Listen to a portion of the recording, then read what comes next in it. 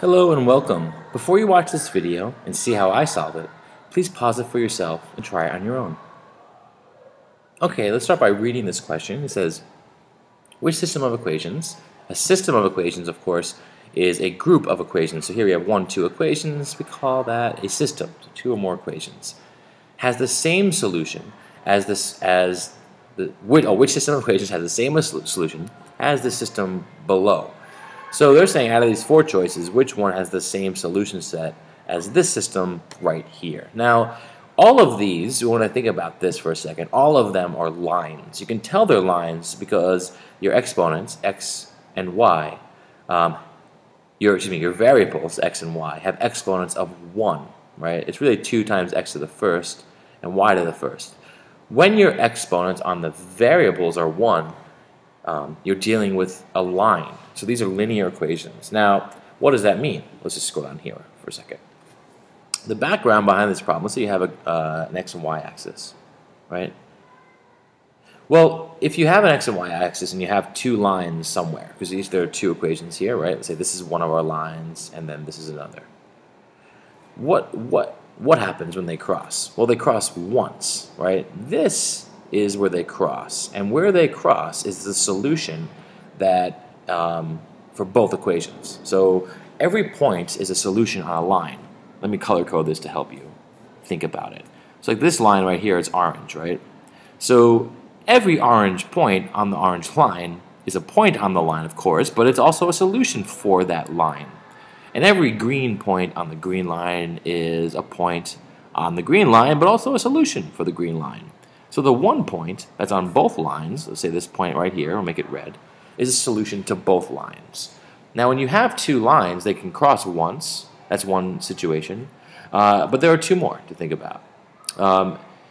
If they don't cross once, what happens? Well, the other scenarios to think about are that they're parallel. That means they have the same slope. Let's say like these two purple lines right here. This isn't perfectly parallel. Sorry, I messed that up. But they will never, ever touch each other, so they'll never cross. In other words, there are no 2 points. There's no one point that is on both lines ever.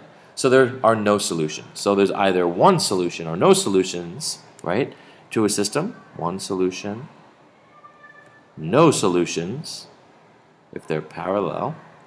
And the other scenario, if you can think about it, is that there are infinite solutions. In other words, of the same line. So here, if we have our x and y axis, if I draw two lines, let's say I draw a purple line, and then I have a red line, but it's precisely over the purple line, they're exactly the same line, right? And they share every solution.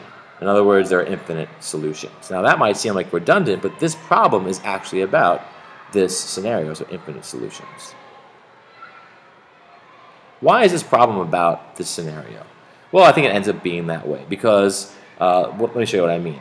It is possible to have scenarios where multiple lines, let's say on this axis right here, let's call this, let's call this of course x and y, but let's say we have a purple line crossing a pink line up here. Now those two lines have the same solution, but then if I draw a yellow line through that point, and let's say a blue line through that point, they all cross at this one point. They all share that solution. So if we had one system that had two lines, blue and yellow, and another pink and purple, they could all cross at the same solution.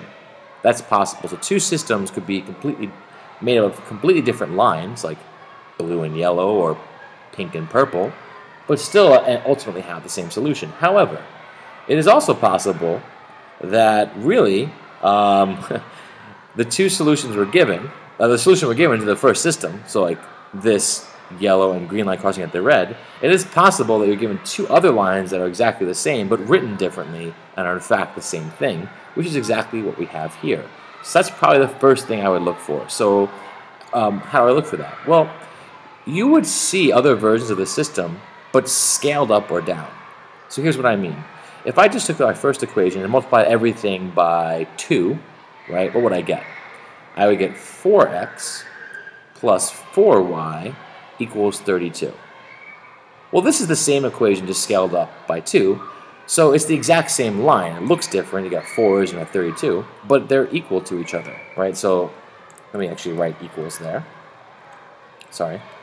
So 4x plus 4y equals 32. That is, I'll draw the arrows, the same thing as 2x plus 2y equals 16. That's the same line. So if I had another system that has 4x plus 4y equals 32 and 3x minus y equals 4, it has the same solution. If I scale up the bottom one by 3, I would get 9x minus 3y equals 12. Right, multiply everything by 3. And this is identical, these two systems. They just look different because they're multiplied by a different scale factor. So that's what we're looking for here. That's the first thing I would check to make this easier. And we can see that in choice 2. Because here you notice we have 3x originally. If we double it, we have 6x. If we have y, we double it and have 2y. And of course, we have to also double 4, right? If we didn't double 4, or any other term here, if we missed one of them, it wouldn't be the same equation. To keep it balanced on both sides, the multiplication property of equality says we must multiply everything by the same scale factor. And then if you notice, the first equation is identical. Nothing has changed. So that means that 6x minus 2y equals 8 and 3x minus y equals 4 are the same exact lines as represented in this system.